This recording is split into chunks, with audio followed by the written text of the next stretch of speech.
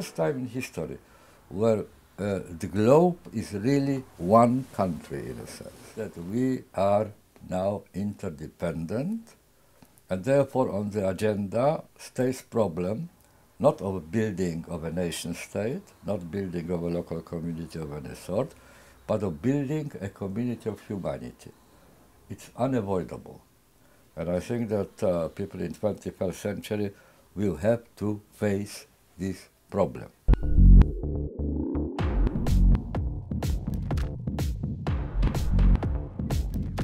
We have multiplied, we humanity on the planet, the connections, the relationships, the interdependencies, the communication spread all over the globe.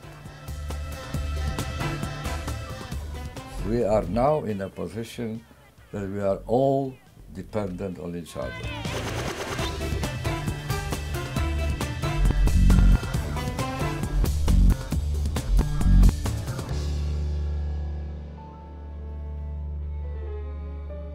For a long, long time yet, it will be very difficult to decide what in 20th century was the most important, lasting, durable heritage for the coming generations. So many things happened in 20th century, and it's very early to decide which one of them will prove the most seminal, the most consequential.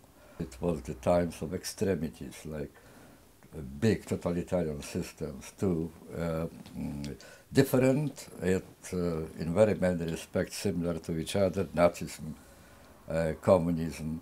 There was a lot of ethnic hatred and age of genocides, very widespread, not only Holocaust. What happened in 20th century was passage from the whole era, from society of producers to society of consumers.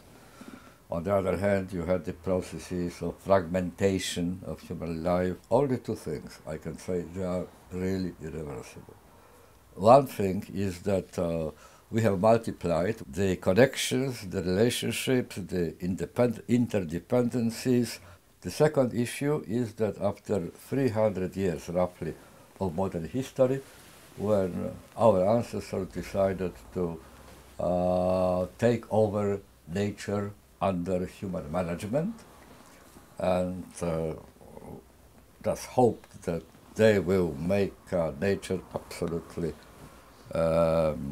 obedient to human needs, and there will be full control over what's happening in the world. Now that came to an end because in the result of our own successes and our ancestors' successes, development of modern technology, of efficiency, of the ability to produce more and more and more, rich for all sorts of natural resources of the planet and so on. In the result of all this tremendous success of science and sociology, we came very close to what we now understand are the limits of endurability of the planet.